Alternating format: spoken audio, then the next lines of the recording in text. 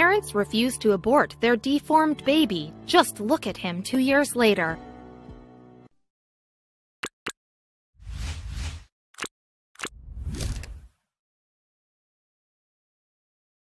The doctor asked them if they wanted to abort their deformed baby after seeing the ultrasound, but the parents-to-be refused. 2 years later, you have to see how their little boy looks. Welcoming your first child into the world is a truly life-changing event. The love you experience is like no other, and you can't help but pray that everything will work out the best for your little one. When Sarah Heller welcomed her first child, a little boy named Brody, it was a huge relief, but there was also a lot of worry. Sarah and her partner Chris Idem had discovered something about Brody when Sarah was just 24 weeks pregnant. Sarah's ultrasound showed that Brody had an especially severe lip and cleft palate. In some children, it's a small hole in the lip, but in Brody's case, the gap went all the way from his lip to his nose.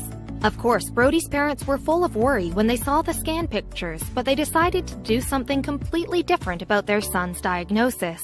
The doctors said that there were only 9 cases like Brody's in the world. They asked us if we wanted to keep the pregnancy, Dad Chris Idem tells Omaha News.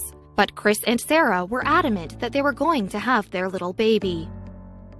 Sarah says that she wanted to change the way people look at children with lip and cleft palates. It's okay to be proud of your baby no matter what the circumstances are. We wanted to change what ultrasound newborn first-year pictures on our Facebook, Instagram accounts looked like. We wanted to spread awareness of cleft lips and palates, the mom tells Today.com.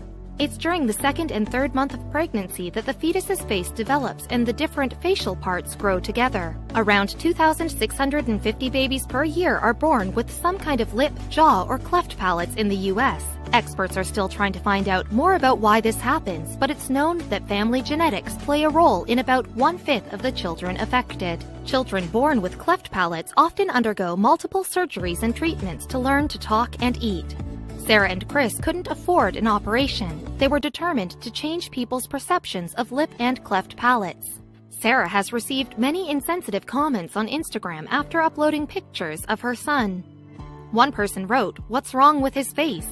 Sarah says that she wasn't just shocked about the comment, but she also wasn't prepared to have to defend her son's appearance while he was just a newborn baby.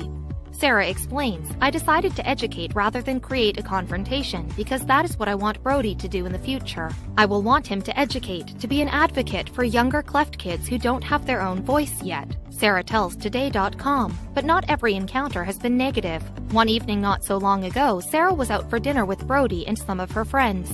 When everyone had eaten, Sarah's server snuck something onto the table that looked like a napkin. However, Sarah soon discovered it was a folded-up check.